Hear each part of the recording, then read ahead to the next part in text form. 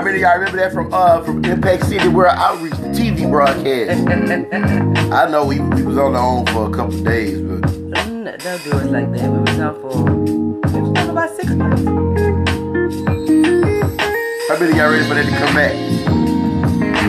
Good morning. Hello.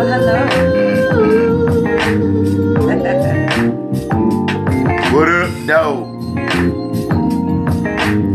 While you're sitting there on Periscope, just go ahead and tap the screen and release those hearts. We truly appreciate it as you're just sitting there listening and giving your input. Just tap the screen and release those hearts.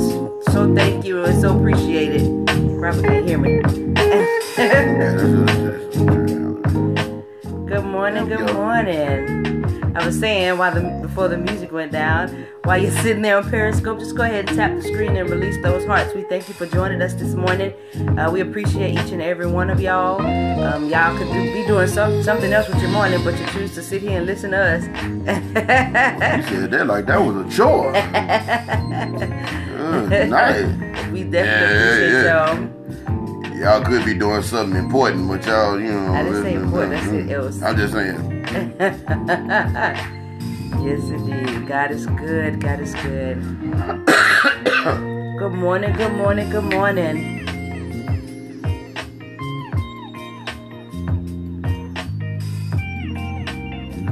Hey, dog, what up? Rob, what up? Top of the morning, you wonderfully wonderful people. Absolutely. Hey, also, while you sitting there tapping the screen, go ahead and share it, man. Let everybody know what's going on with the marriage BLDRs. Yes, indeed. You dig, man? Because this week going to be off the meat rack, man. I'm telling you, man. Y'all boys don't know, man. It's getting ready to go down. You know what I'm talking about? Good morning. Top of the morning, you wonderful people. Tamika, good morning. Good morning, Chandrika. Good morning, everyone. Hold up. About as ready as I'm going to get. Feel it. Know what I'm talking about? Hold up, man. It's real. Okay.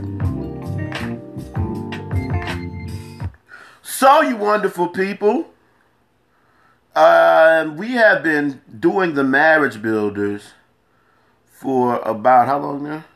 It's been almost a year. It's been almost a year. Wow.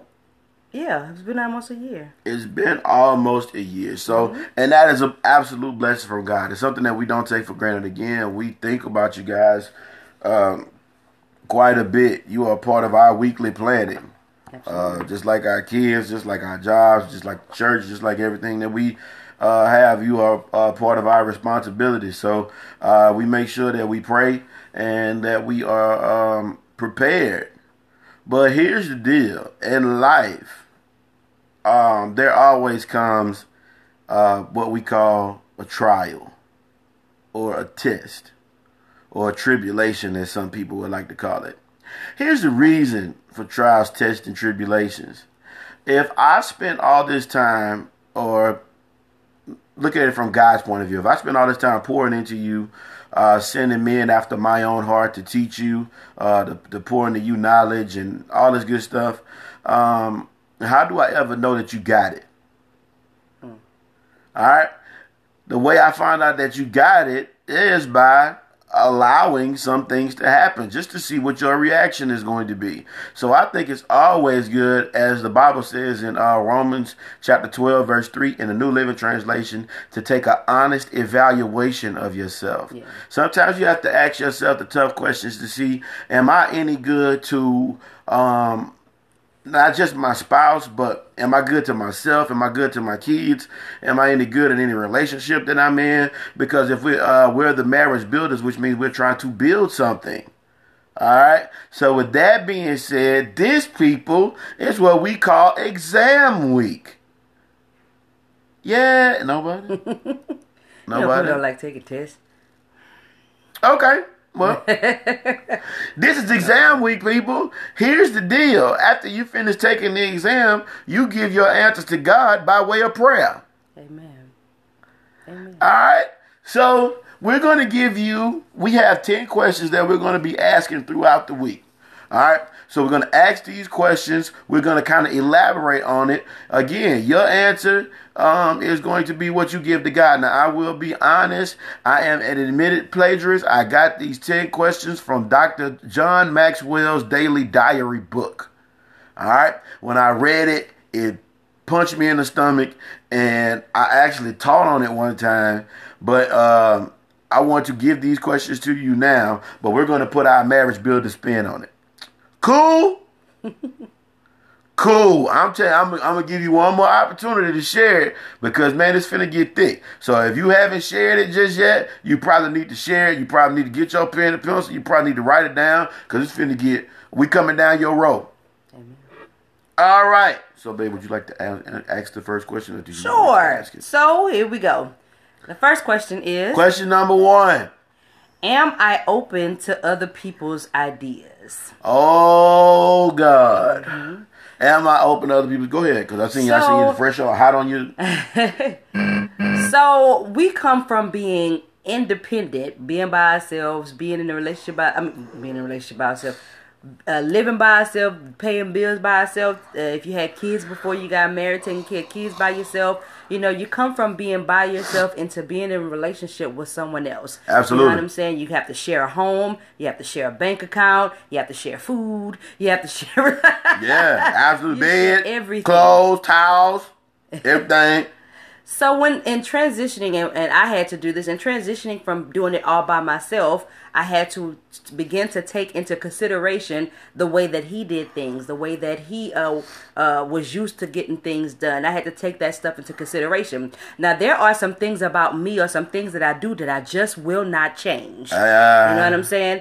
But then there are ideas that my husband had that brought betterment to our home. Absolutely. Now, I could have been closed off and closed-minded and been like, no, this is how I've been doing it. I'm going to do it this way all for the rest of my life until the day that I die. But when I decided that I wanted my marriage, I had to begin to take into consideration some of his ideas and how to do things. And we began to collaborate and talk. One of the biggest killers of a relationship is communication. Dang it. If you don't have effective communication, your relationship will not last. Darn. And in communicating, y'all communicate ideas. Darn. Okay, babe, I see you doing it this way. How about we do it this way? Darn. You know what I'm saying? And you take all that stuff into consideration and you do what's best for the team. The team, people. So, it's all about the team, absolutely. People. Absolutely. So, can you take in, Other are you people's open to other people's ideas? Are you open to your spouse's ideas, dude? Here's the deal. I want to go just a little bit deeper than that. Mm-hmm. Where does that come from where you have to be the one with the idea all the time? And it has to be your way. It has to be your way. Where did that come from? and that's why we call it the exam. Hey, man, you ain't got to answer us.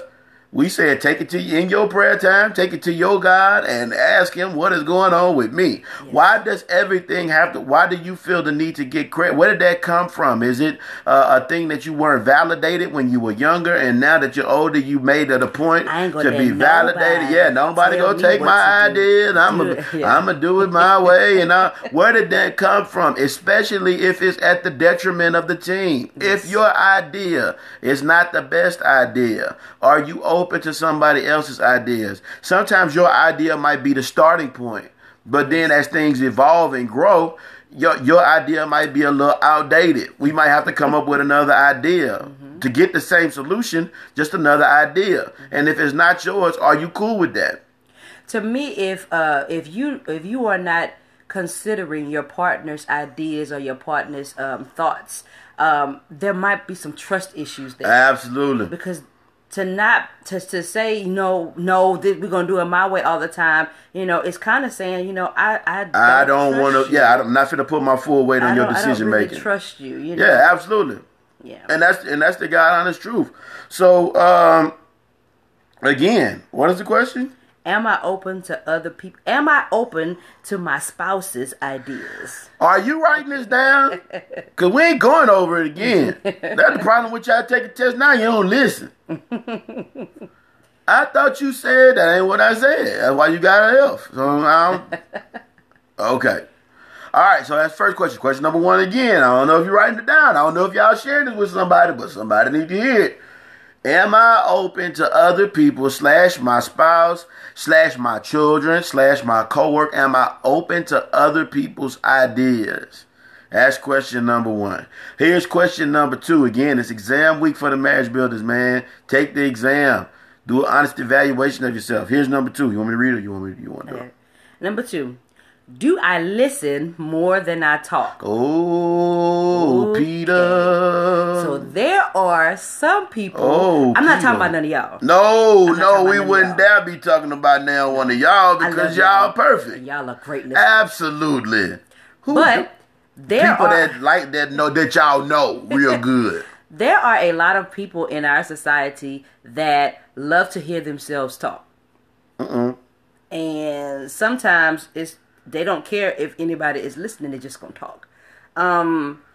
If you're in a marriage and you want your marriage to last, you're gonna have to be a listener at some point. You know what I'm saying? You're gonna have to be you have to give a listening ear to your spouse.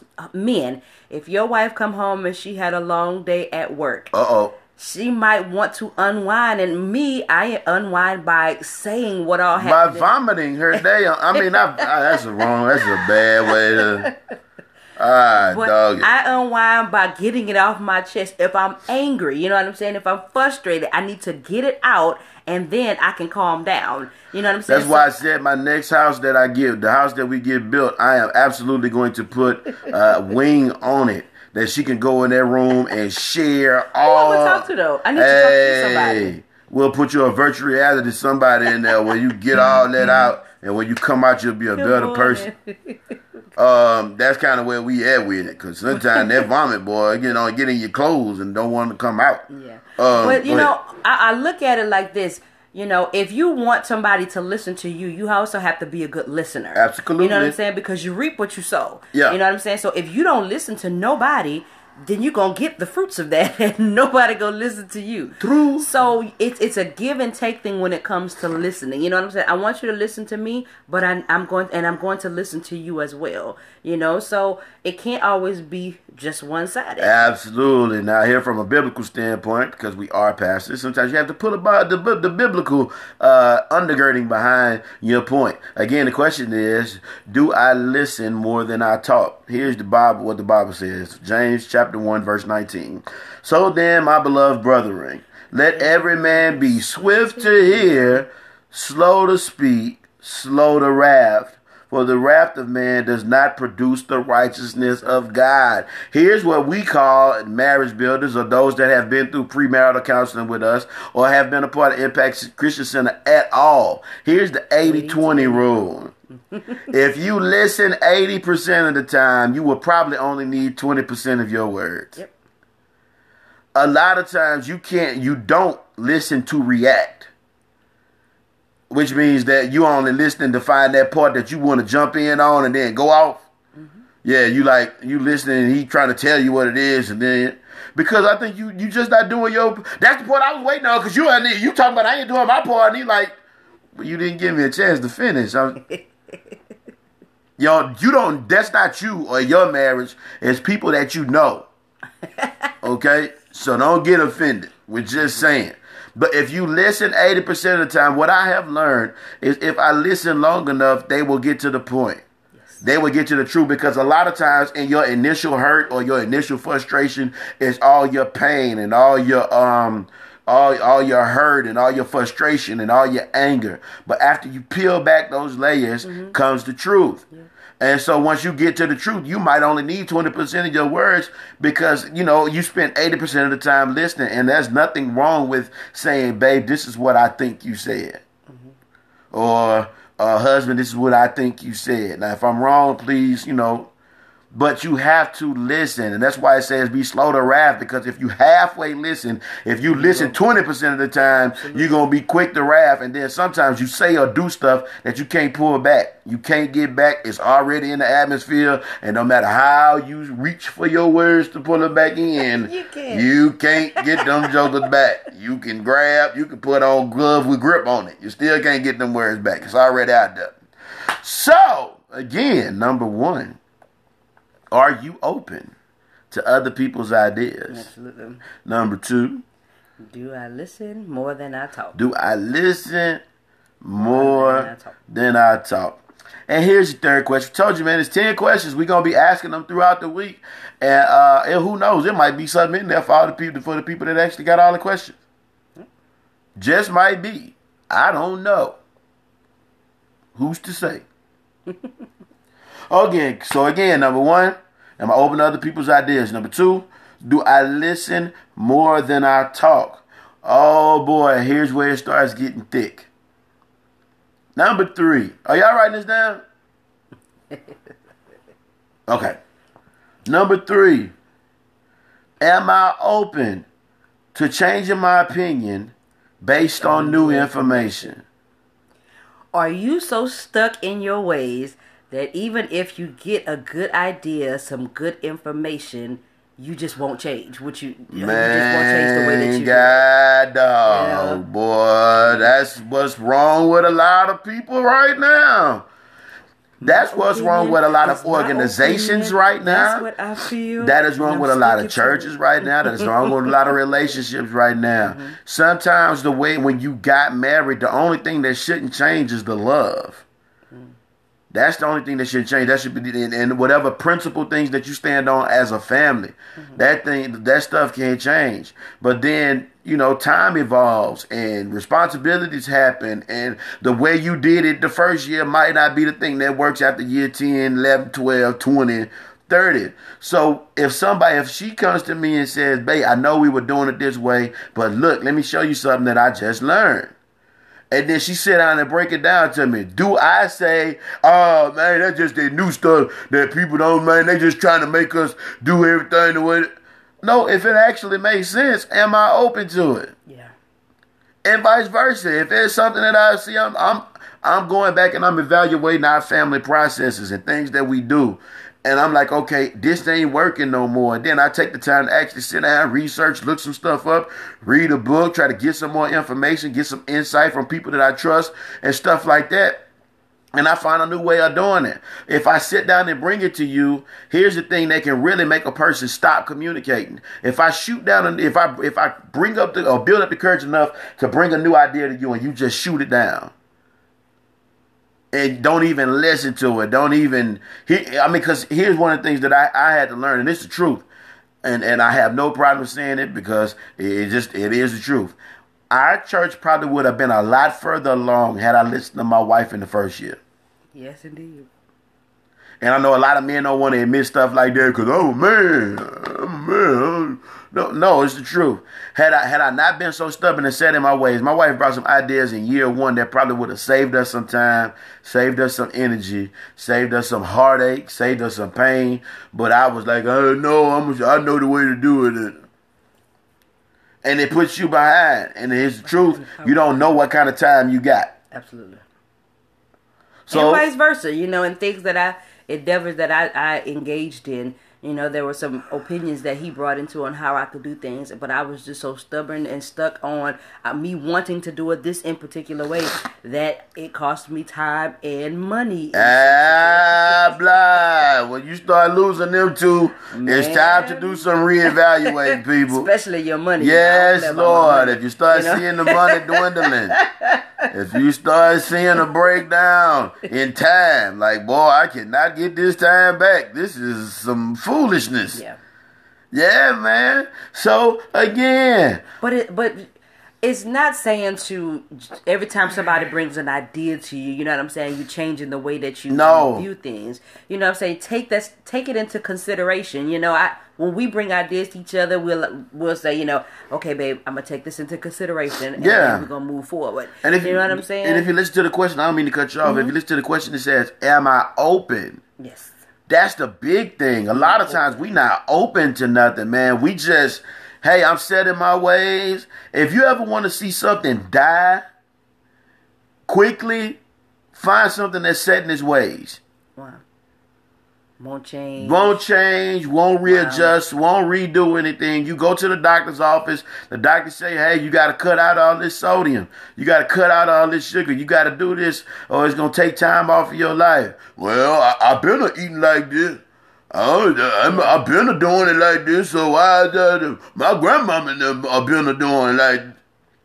That ain't the point, man. If somebody brings some information to you that could preserve some stuff, save some stuff, enhance some stuff, you at least have to be open to hearing it. You know, I might have this opinion on raising kids, but if somebody brings some valid stuff to me and it actually works, I'm open to changing my views on it. I'm open to changing the way I see it. If somebody tells you this how you supposed to be married and somebody come back with a valid excuse as to why that ain't gonna work, are you open to it, or are you just the one that's just gonna say, hey man, that ain't me, man, but that ain't me? It's for the betterment of your family, you know what I'm saying? Sorry about that. If it's for the betterment of your family, it's going to make your family better. It's going to make everything around you better. The people that's attached or connected to you better, then why not? You know what I'm saying? Absolutely. Take it, be open to it. You know what I'm saying? Because you don't want to be the person set in your ways and nobody could tell you nothing. Absolutely. You know what I'm saying? Like, and we all know somebody, at least one person that's so set in their ways you can't tell them nothing, and everybody don't nobody care to be around them. Because they so stubborn and stuck in their ways. And sometimes, man, we can settle for it. Man, sometimes I'm not gonna lie, man. Sometimes people will make you think something wrong with you because you starting to see things different. Or the way you once saw them, you don't see it like that no more. Everybody's open and everybody has a right to evolve and grow and get better and see things from a different perspective. And if you are attached to or especially, I mean, when it comes to marriage, you just got to keep working on that thing, man. It ain't all about just, okay, they ain't listening, so it's time to get a divorce. Some stuff you just gonna have to work through. But sometimes it's organizations and things that you connected to, man, that's just not growing. It is not trying to evolve. It is not trying to get better. And they're not even open to whatever new idea might be coming along. Hey, man, when we sit down and do meetings at our church or whatever, or focus leaders, our leadership meetings and stuff like that, I don't stand up there as a dictator. My wife doesn't stand up there as a dictator. We want to hear, hey, here's the overall goal. Now let me hear what y'all's opinion is on it. Let me hear y'all ideas. But you know, we had to learn that because in watching, you know, R.A. Vernon and T.D. Jakes, how they are with their leaders, and when they do their leadership conference, they taught us to be open in that area, because there are areas that you were like, you know, I'm the leader, I'm the head, I'm the visionary. You know what I'm saying? You know, God gave it to me, and I'm not willing to budge. You know. But we had to learn how to do that and to be okay with allowing people to have ideas. It's okay for other people to have ideas and opinions about what you're doing. Take it, be open to it, because it may be the thing that God is sending to you to unlock unlimited potential in your life. You know what I'm saying? But if you closed off to everybody and you closed off to other people's opinions, that God can't get nothing to you because trying to get something. What's the purpose of you being here? What's the purpose of you being here? If you're not gonna evolve, if you're not gonna grow, if you're not gonna, I'm sorry, I couldn't find. I don't know a nice way to do it. What's your point? What's the purpose of you? Hey, look, if you just gonna sit here and take up space, then why? Even in a room that you're not familiar in, if you are invited to the room, there's an opinion or something that you have to offer in that room. And when your time comes, you have to be able to articulate that. And because you have to be able to articulate it, you know, somebody wants to hear something that you have to say. You know what I'm saying? And so that's why the 80-20 rule comes in effect even when it comes to this, because if you sit down and you're in a room that you don't know, with people that you don't know, it is always great to observe. Listen, hey, let me see what's going on. Let me pay attention to what's going on. That way, when it comes to me, I have somewhat of an educated response to whatever is going on in the room. And it's not just a freewheeling, throw it off thing that's not going to just be an embarrassment to yourself, but everybody that's attached to you. So it's always bigger than you, man. But are you open to changing your opinion based on other people's? But even in your marriage, you know, because we are the marriage builders, you know what I'm saying? Does your spouse have the leeway to voice their opinion? You know what I'm saying? Why did you marry them if they can't speak? You know what I'm saying? Did you just want somebody to just be that submissive to you and not have an opinion? And I mean, that's borderline Yeah, slavery. Or you just got tired of the bed being cold. You just do what I tell you to do. And we're going to do it my way or no way. You know what I'm saying? All you do it. The only thing you miss it is the whip. You know what I'm sorry, I shouldn't say that. Nobody. But it's already out there though. But you know what I'm saying? Does your spouse have the room to voice their opinions? You know what I'm saying? On things regarding your family, on things regarding your finances. Do they have that leeway? You know what I'm saying? Or is it just your way or no way? You might want to be by yourself if it's your way or no way. If it's your way or no way, strongly consider being by yourself. That's not the God kind of love, and that's not what God ordained marriage to be. Not at all. So here's again, man. Let's run over these 3 questions one more time, man, because we got some. It get thicker in these next couple of days. I know everybody wasn't on today. Oh boy, and we're not even gonna give you a sneak peek. But here's the 3 questions for today. If you're taking the exam, might be something in there for you. I can't say. I don't know. Ain't no telling about the marriage builders. They be doing some crazy stuff. Anywho, question number 1 again. Am I open to other people's ideas? Check yourself. Why do I feel like it has to be my idea all the time? Yes. You know, if it's for the betterment of the team, why can't somebody else's idea? Here's the thing about other people's opinion or ideas that work. You get paid too. Mm-hmm. Yep. Okay. So again, number 1, am I open to other people's ideas? What's number 2? Good pastor. Do I listen more than I talk? Do I listen more than I talk? And number 3. Am I open to changing my opinion based on new information? Somebody brings a new way of doing something to me. Am I at least open to it? If my husband or my wife brings a new idea to the table that can be beneficial, not just for me and him, but for the kids and for our legacy, am I at least open to it? That's like living in today's society and not knowing how to use a computer. Or, you know, my dad, a cell phone. Man, my dad used to go back and forth all the time. Hey, man, come on, man, at least try. Mm-hmm. I'm a paper man. Hey, you're gonna be unemployed a little bit because everything going to the computer. Yeah, you ain't gonna be able to get a job nowhere in a minute because if you don't know how to use no computer data, you're just gonna be outdated. Yeah. So that's the thing, man. So hey, look, we got more, man. That's only 3. We got 7 more questions, man, and they go even deeper than that. So I encourage you all. Hop in, be a part of. If you didn't get this from the beginning, go back and watch it. Sit down with your spouse and watch it. Hey, take it in your coworkers' place. Sit down with them and look at it. See, these things can be applied in a whole lot of different areas. Mm-hmm. But we are the marriage builders, so we wrap them around marriage. But it can be applied in a whole lot of different areas. So go back and look at it. Sometimes you got to go back and look at it again and sit down and take this exam with your spouse. Mm-hmm. So we can see where we are and how we need to get better. So we always want to see things get better, grow, and move, and that's the plan for the marriage builders. Absolutely. Cool. Okay. Let's pray, y'all. Father, thank you so much for this beautiful day that you've given us. Thank you, Father, for everything that you do daily in our lives. Your covering, your protection cannot be monetized. What you do for us, we cannot put a dollar value on, but we can say thank you. So we thank you right now, God, for helping us to take an honest evaluation of our marriage, our relationships, our engagements. Help us, God, to have a forever mindset and not a in spite of, not quite or just in case attitude, Father. We thank you right now, God, for strengthening every married couple, every engaged couple, those in relationships, those that are single, Father, that is taking this exam seriously to make sure that they know what they bring to the table. We thank you in advance for that even right now. We give you all the praise, honor, and glory in Jesus' name. Amen. So, if you, like Pastor said earlier, if you didn't get it from the beginning, please go back and rebroadcast. You can still leave your comments. We'll still read them. Go back and look at it. Absolutely. We always do. Yeah. We always do. We go back and look at it. Here's another thing, too, I want to throw out there.